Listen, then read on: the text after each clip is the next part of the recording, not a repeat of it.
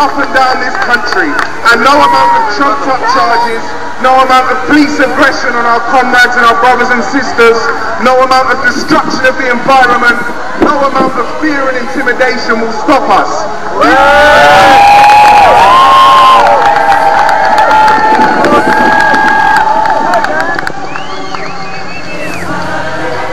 A great man, Joseph, always said down in Balcombe the other day that when we lose our fear, they have nothing against us. And that's what they're facing here. Fearless protectors of the land that will stand until the very end. So our message to GMP and to IGAS is there is no social license and you can crack off. Yeah!